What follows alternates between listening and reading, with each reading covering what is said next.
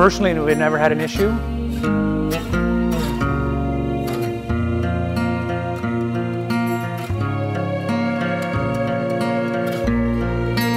Please don't take away, our homes, our peace.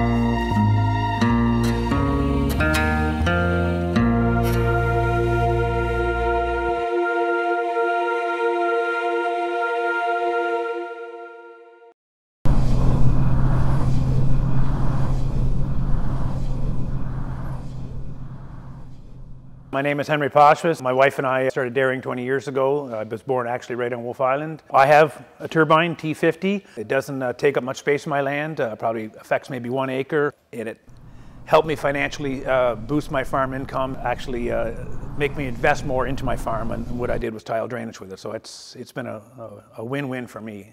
At first, we were always looking at them because they were right there in front of us. They're just so large, eh? And there was times where you can hear them, and there's times when you could see the flicker in the afternoon. They'd last for a few minutes, but we're such a busy pace on this farm, we don't really pay a whole lot of attention to it. So I never really found it an issue. I guess if you're just, maybe if you had a less active life, you might just sit there, and especially if you didn't like it, you look at it and just brew to yourself just how terrible they are. But to me, it's like a truck driving down the road. Just another day. With dairy farming, the key to success is calving interval, and calving interval is 12 months. So if you run 13 months, you're not as efficient as a guy who's running 12 months.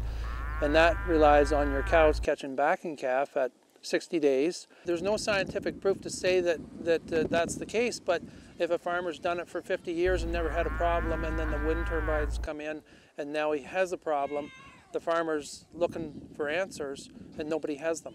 I'm against having poor conception rates on farms when that's your livelihood, and I'm against the powers denying that it's an issue and that there's any connection, when clearly there is a connection. People may not understand it today, but there is a connection.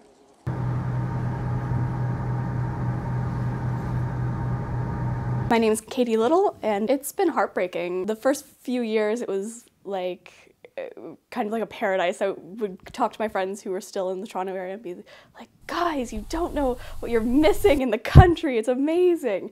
And once the turbine fight started, the community changed, the community dynamic changed, the home changed, because it felt like more of a precarious situation. Are we going to be able to stay here forever, or are we not? I would like the wind turbines to never come here. I think there's got to be a better place or a better energy solution.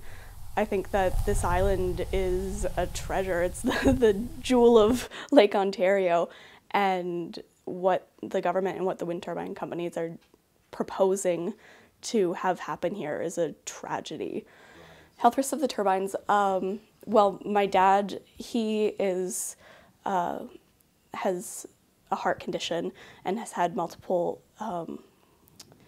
open heart surgeries, and the stress of the turbines, the effects that it has with the noise, that affects your sleeping.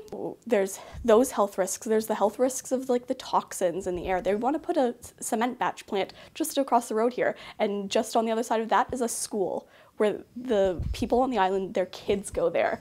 And I was absolutely shocked when I went to the most recent tribunal and someone pointed out that there's nothing in the proposal about the fact that it's so close to a school.